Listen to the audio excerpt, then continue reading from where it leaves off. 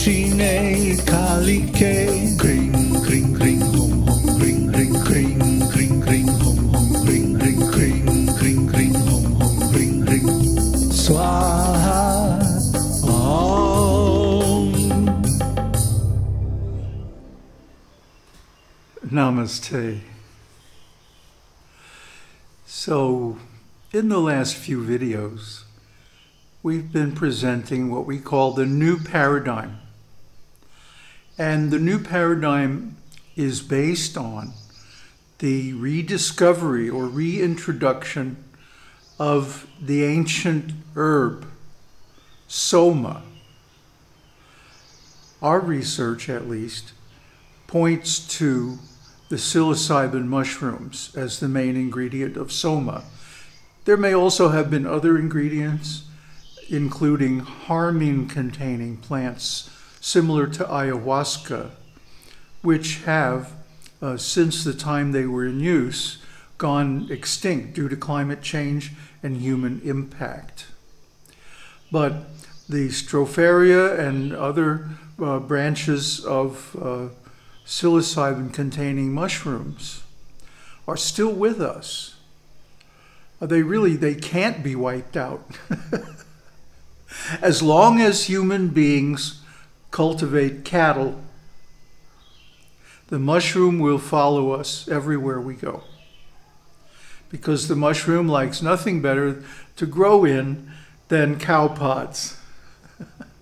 Gobar in Hindi. I'm not sure what the name is in Tamil, but the point is,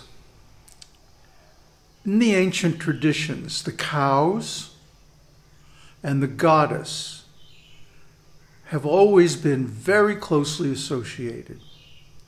I mean the ancient traditions, 20, 30, 50, 100,000 years back. Now, in the more recent traditions, I would say from like 5,000 to 10,000 years ago to the present, the link with the goddess, the soma, has fallen out of use or even actually been proscribed. And some of these lineages today have myths that the soma was non-physical somehow or other. It was a metaphor. And these are the same people, by the way, who protest vehemently against the metaphorical understanding of the scriptures in other places. They want to take everything literal until it comes to soma. Then all of a sudden, that's a myth. That's a metaphor. Well, we don't think so. And when I say we, I mean a consortium of scientists, anthropologists, meditators, language scholars, and devotees, actually going back to, my God, about the mid-60s or earlier, who have been corresponding together and researching together since the 50s, 1950s at least, into this soma. What is soma? And there are a large number of scientific papers on the subject, which I'm not going to quote or refer to. That is left as an exercise, as it is said, for the viewer. So if you want to poke into this, you'll find out that what I'm talking about is all well substantiated in the literature. But the people who don't like this idea don't mention the literature. And when they do, it's only the Vedas. And even then, they interpret them metaphorically rather than literally. So how can you discuss with somebody like that? It's like the identity politics in the West. You know, if you're a Democrat, you stand for a whole bunch of issues and blah, blah, blah. And if you're a Republican, you stand for a whole bunch of other issues and views. And there's no discussion. People just hurl epithets at each other. No one is ever convinced by the debate to change sides. Everyone has an opinion, and thinks they're right. And they're willing to bet the farm on it. Like these people who refuse vaccination. Even they get COVID and they're in the hospital, in the ICU, and they're in danger of losing their life, and they still insist that COVID is a hoax. So what to do? It is the same way with people who are against any kind of change. They're rooted in habit. They have a very solid, earthy kind of personality, very resistant to change. So they take shelter of habit. They say, well, it was good enough for my grandpa, it's good enough for me. These are the natural conservatives. Because the tension in human society is always between the habit-oriented people, the people oriented in the past, in tradition, in what grandpa did, and like that, and the open-minded people who are willing to change.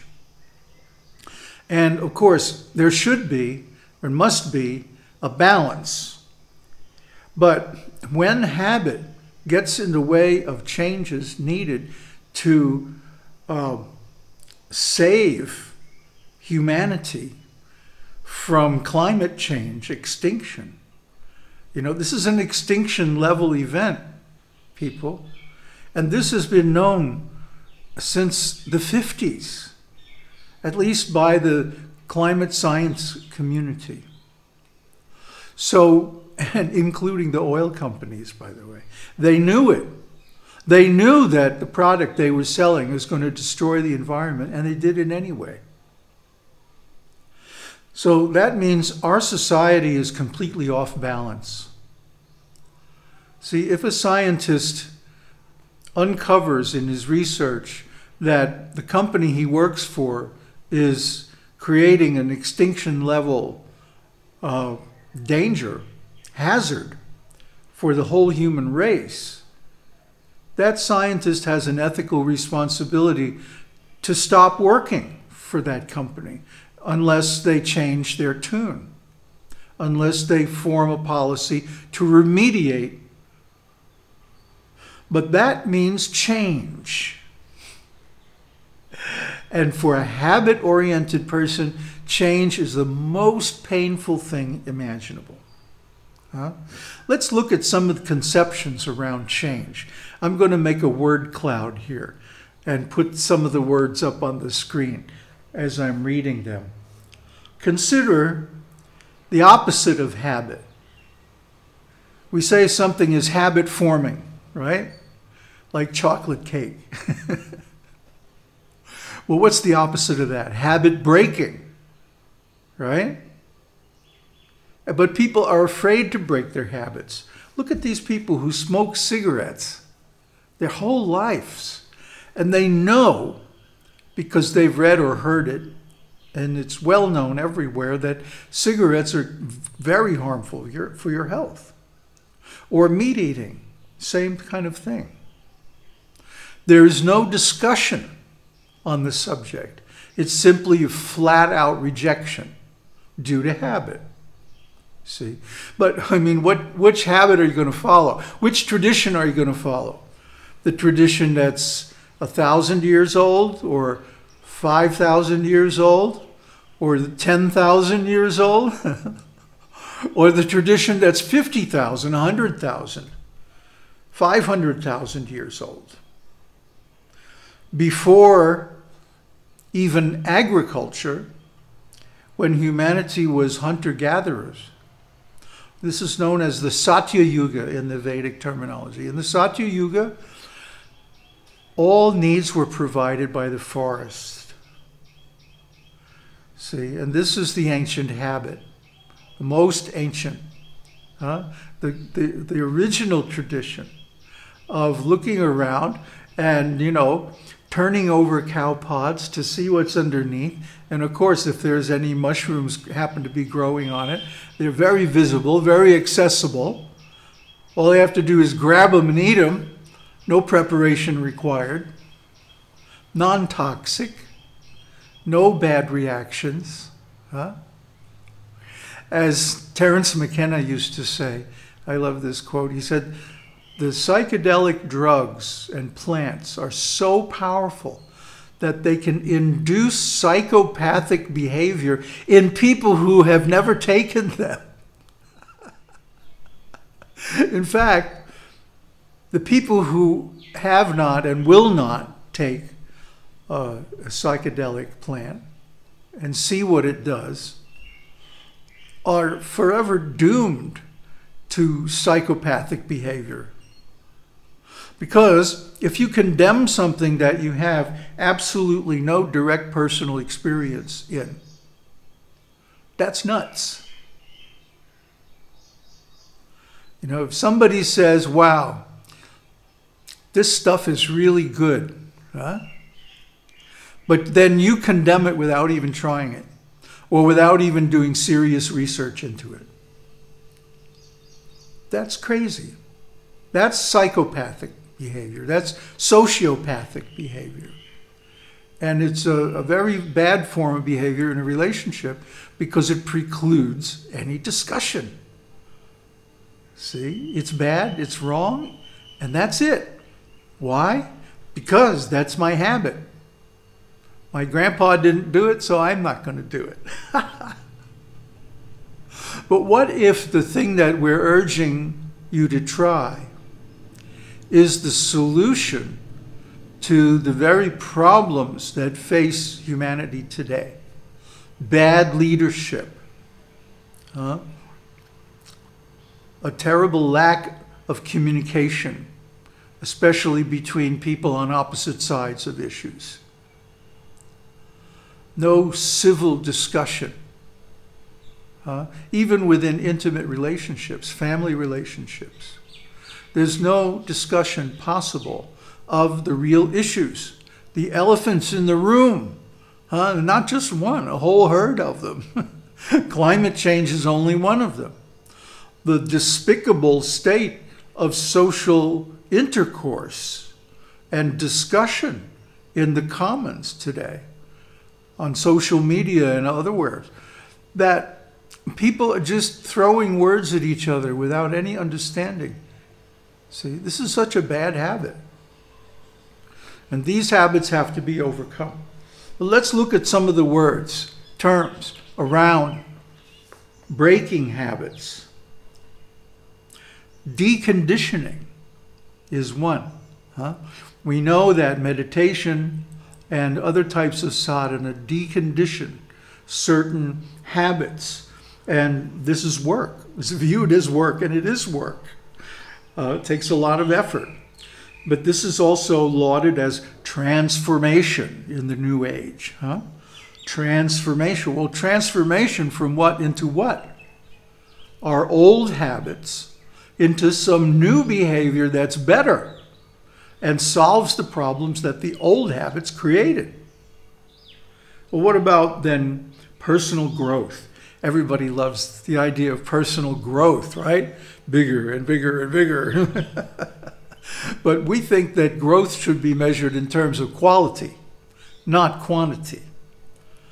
That when a person's mind and heart and their consciousness are refined into a very high state, that this is personal growth, not necessarily amassing a great fortune or a lot of followers or, any other worldly things.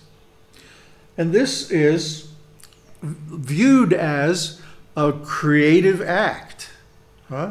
I'm taking charge of my life and I'm developing good habits now.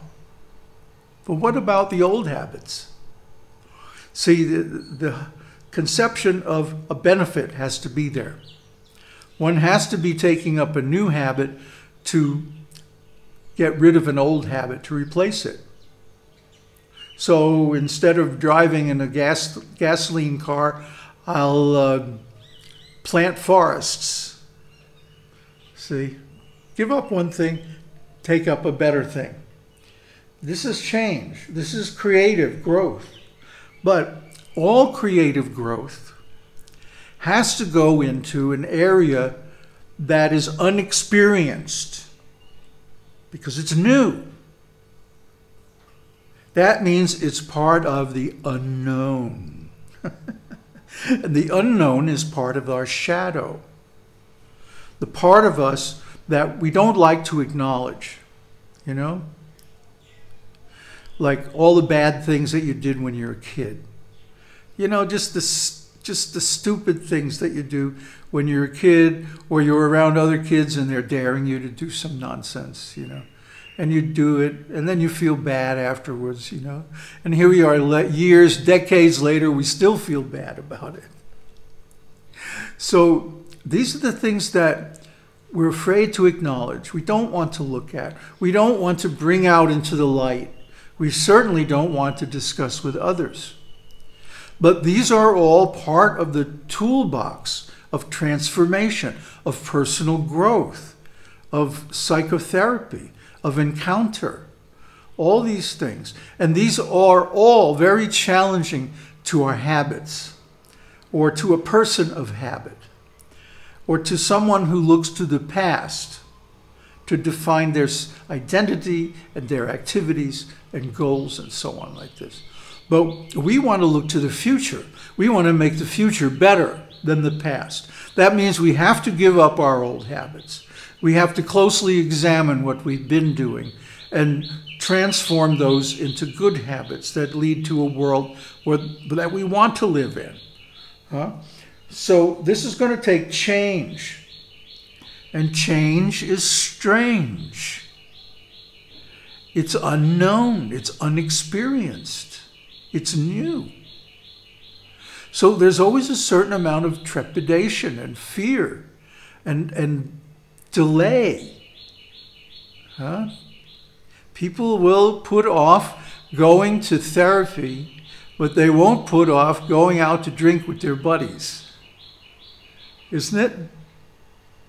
People will put off going to the doctor and getting a checkup and go out and eat meat at an expensive restaurant instead. Why is this? They don't want to change their habits. They're afraid, actually, to change their habits because the new, the unknown, is alien. Isn't it? It's unpredictable. If aliens were to show up here, you know, I mean, it's, you know, real aliens, not Hollywood aliens. Hollywood aliens are about as different from you and me as our old eccentric Uncle Fred. You know, they're not really that different from humanity. Just, you know, they have more arms or more eyes or something, you know, or, you know, a really bad skin condition or something like that. But they're not really alien. You know, if we encounter something really alien, that's a mind-blowing experience. But that's what the future is. The future, right, as William Burroughs, I think, said, the future's business is being dangerous. Why? Because it's unknown. It's unpredictable. It's in that whole area of newness, of novelty, that we are loath to enter. We need a little novelty. We're not afraid of, you know, watching a new show on TV. Right? If we don't like it, we can always turn it off or whatever. But what we don't like is when reality enforces novelty, like climate change, like social breakdown, you know, like a pandemic. All these things are forced on us. And they're new, they're unpredictable. Nobody could see it coming, except a few experts, perhaps.